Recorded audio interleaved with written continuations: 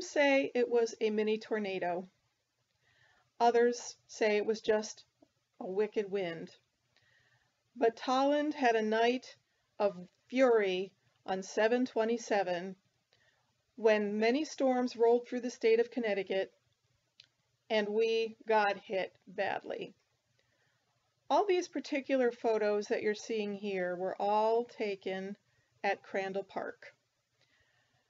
Now, we don't know if the wind started at Crandall Park or if it started in Mansfield or if it just happened to touch down, but all of these particular photos were taken right along the trail that goes beside the pond in the back of the park.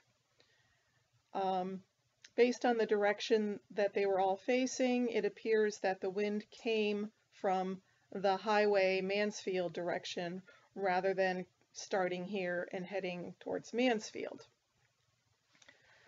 All of these pictures, part of the trail was actually blocked, so I couldn't really walk through the trail. I had to walk up a hill to get around the blockage. This is, I think, part of the blockage right here. And got all of these images from on top of the hill in Crandall Park. As far as the area is concerned, there was a partial road closure right around Crandall Park for a while. All of these were taken around 10:30 or so today on 7/28, and there was quite a bit of devastating damage. After talking to some of the people who were in the heart of it, basically down on Goose Lane, they all said that they heard what sounded like a freight train coming through. This is at the side of the fields at Crandall Park, next to a house that has a barn over there. And as you can see, they had some major damage, and this almost looks like a piece of glass or something that might have flown into the park. I'm not sure where it came from. And here we have some flowers showing the incongruity of beauty with destruction behind it. This was part of the one-lane road closure over at Crandall Park.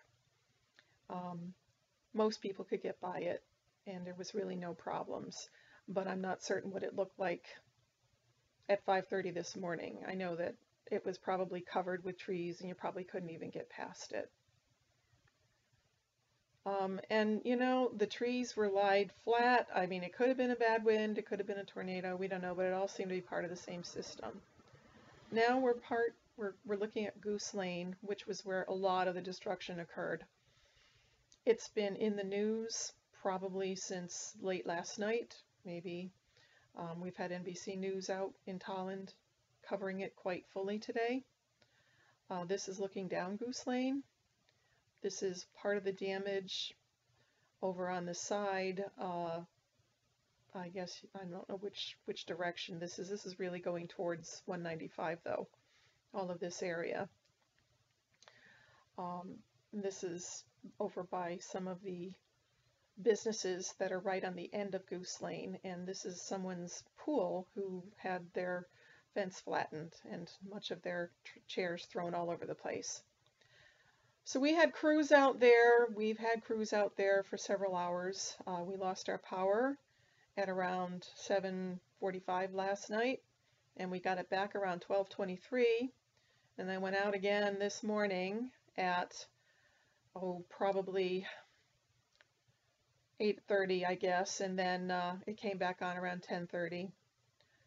This is a long shot of some of the damage on Goose Lane. I tried to get a panoramic, but it probably doesn't really show the magnitude of the damage.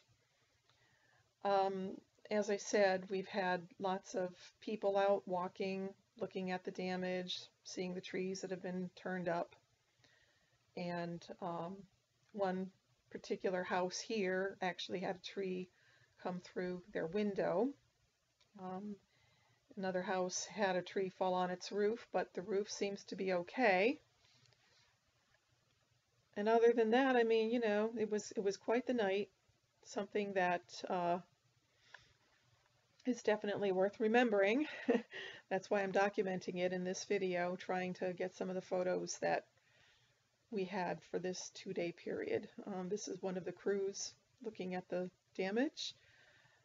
Here we have the NBC. No, that's the town of Coventry, I guess, even came out. I'm not certain what they were there for. I guess we needed extra help.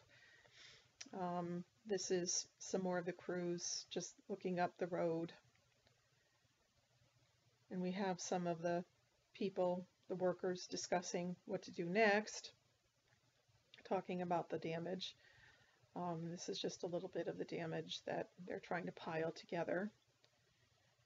Amy Parmenter is the woman that came out to do the newscast today at 11. And here she is starting her documentation of the event.